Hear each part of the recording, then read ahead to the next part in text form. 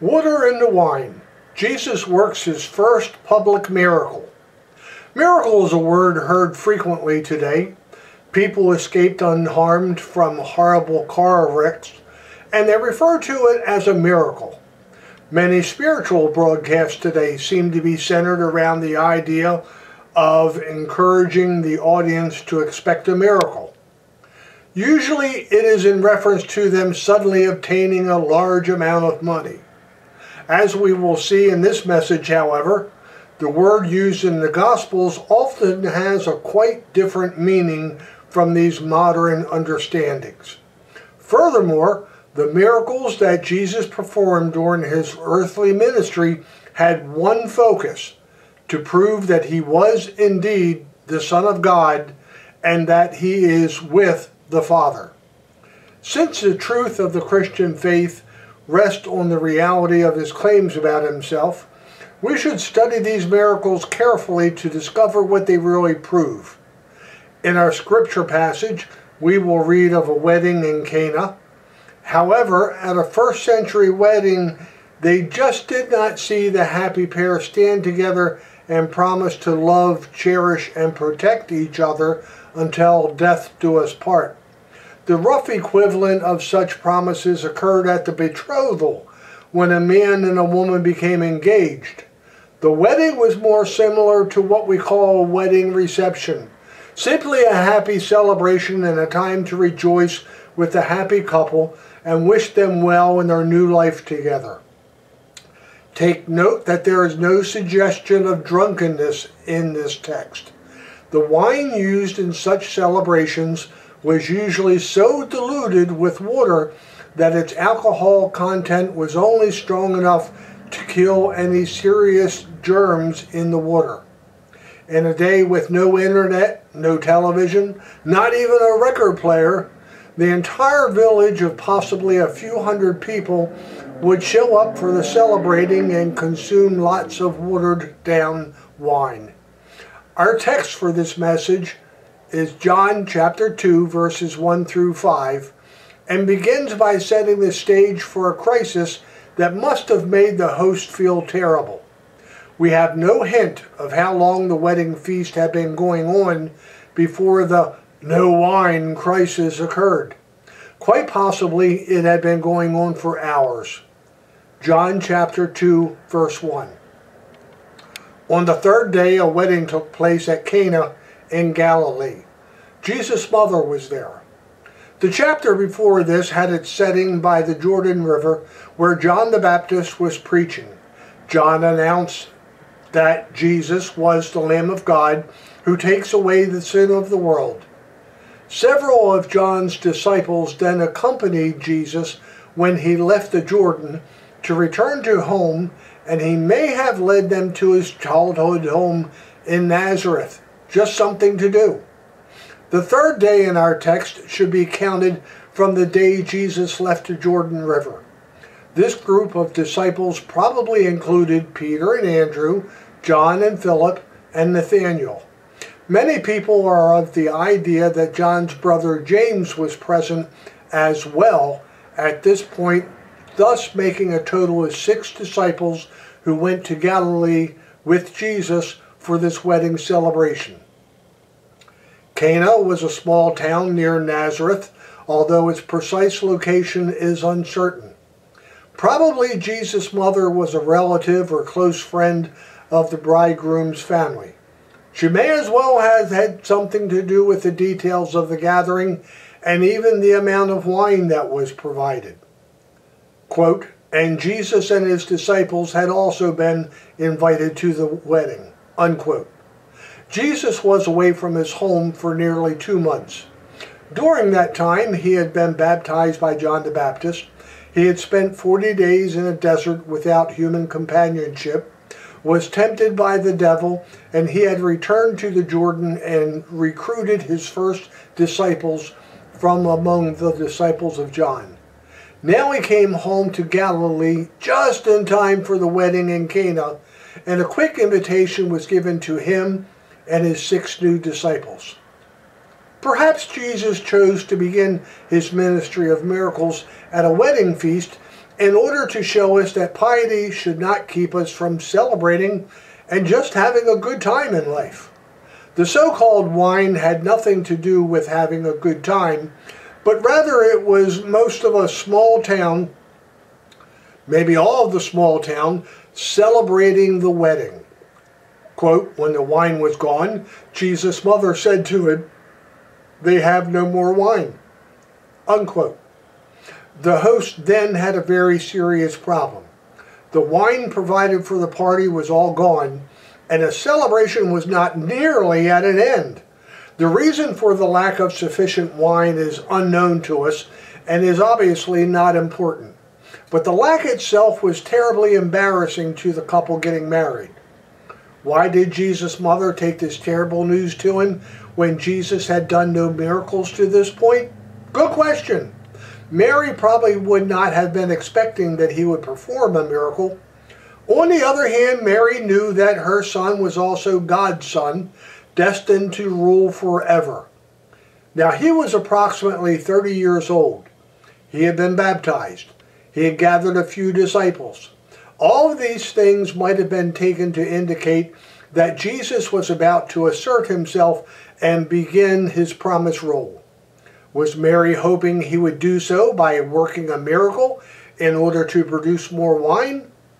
There's a lot open to conjecture here, but no way to prove any points. So we move on. John 2, 4 and 5. "Woman, why do you invite me? Why do you involve me?" Jesus replied. "My hour has not yet come." His mother said to the servants, "Do whatever he tells you." In the Greek text, Jesus addresses Mary as simply woman. That could certainly sound as though Jesus was being rude to his mother, but Mary would not have taken it that way. It is the same way Jesus spoke to Mary as he tenderly provided for her care while he was dying on the cross in John 19:26. Still, a son addressing his mother in this way is not found in any Greek or Hebrew literature outside the Gospel of John. We wonder then about the significance of his address to his mother. Some have suggested that Jesus was asserting his independence from family ties, indicating that Mary's role as his mother was now to be considered less significant than her position as his disciple. "What is it to me and to you?" is a literal translation of "why do you involve me?" The words seem to say that the shortage of wine was none of his business or even of Mary's. He does provide a reason: my time has not yet come. It is clear from later usage of this language in John that his time described his crucifixion. Mary was clearly mistaken if she thought this was a time for Jesus to fulfill his mission as the Son of God. His mother said to the servants, "Do whatever he tells you." Mary did not beg or plead with her son. She simply told the servants present to do whatever Jesus told them to do. She did not try to tell Jesus what to do, but it is clear that she hoped he would do something. Now, this is the end of part 1 of this recounting of the life of Jesus and his first public miracle. Amen. Now, since you are here watching and listening to an explanation of Scripture, then I have to think that you also have at least some interest in how to be saved. So I'll give you a brief summary on that. How to be saved from what? How to be saved from spending eternity in hell once your physical body dies. You see, God is a very tough God. He only wants special people with him.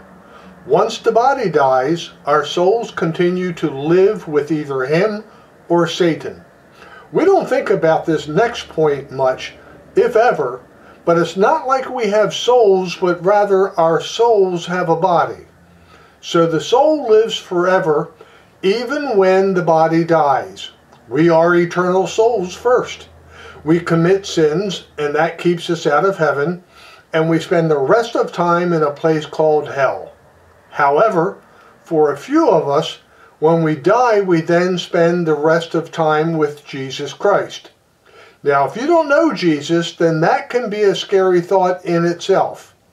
If you meet Jesus now, however, then spending the rest of time with him is suddenly an exciting thought. So how do you avoid hell and spend the rest of eternity with Jesus, with God? Here's how. First, it can become very complicated and convoluted if you first listen to some of the local pastors in your neighborhood, or Calvinists or Arminians, as they try to force their beliefs on you. In a spirit of fairness, there are dozens of scripture references that really back up all their beliefs, but unless you are working toward a degree in Bible college, I suggest that you follow the 3-point simple plan of understanding and being saved.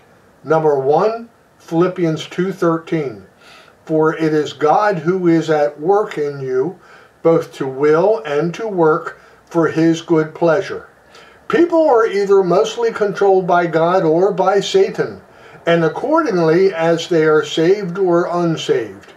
You are indwelled and somewhat controlled by either God or Satan. Number 2. At one point, Jesus is quoted as saying in Luke 19:10, "For the Son of Man has come to seek and to save that which was lost." Jesus saves. Can't get more basic than that. Read 1 John 5. Jesus is the way. Now, how does this happen? Again, Jesus saves, and it is not always in church on a Sunday morning. Really? Really. Start with the Apostle Paul. Number 3.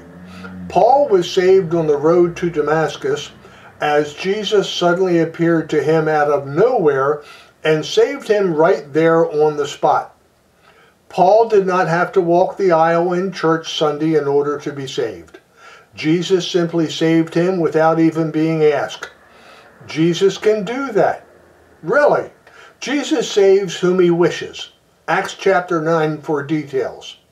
So in the interest of keeping it simple for all of us, we have this summary involving salvation and repentance. If you are feeling called by God to make it into heaven someday, then pray to him sincerely, apologizing with a spirit of repentance, that is, with the intention of living a more God-honoring life from then on, and he will save you in that instant right on the spot. He was calling you, and you responded in a positive way. Now afterward comes the work of repentance. He indwells you then and will make you morally stronger and lead you to a better, more pleasing life. That's the work of repentance. It comes after you are saved. If you don't see a change in your life, ask God about that fact. All you have to do to ensure your salvation is to be sincere when you ask. He'll take care of the rest. The key sin you might be guilty of is not believing in Jesus as the Son of God. Trust him for your salvation. Afterward, Jesus told us to be baptized. Matthew 28:18 through 20. Then Jesus came near and said to them, "All authority has been given to me in heaven and on earth. Go therefore and make disciples of all nations, baptizing them in the name of the Father, and of the Son, and of the Holy Spirit, teaching them to observe everything I have commanded you, and remember, I am with you always to the end of the age." Now that's why you go to church. Not to be saved, but rather to be baptized and learn about Jesus Christ and his commands to us. It is simply a matter of obedience that we are to be baptized after we are saved. Keep in mind that one of the lesser known truths is that once you are saved, you become a priest of God. No, you don't have to start dressing funny, but you do have to start living with a lot less sin in your life, praying for people and telling people about being saved by Jesus. Next is to find a home church. It's a very tough decision to find your home church. You want a church where you find leaders, teaching others what to do for them to be saved, and then what you do afterwards as a Christian. Many churches don't do this, and/or they teach other than salvation by faith or teach faith plus works. If they're into money, how you can get more money, or they're fun with their church band and speaking in tongues, then run out of the door to that building and look elsewhere.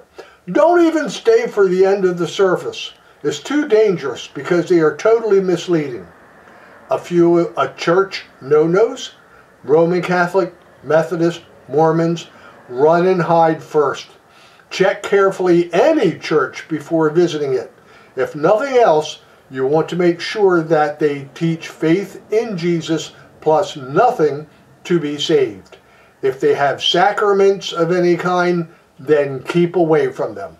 All right? All right. Praise the Lord.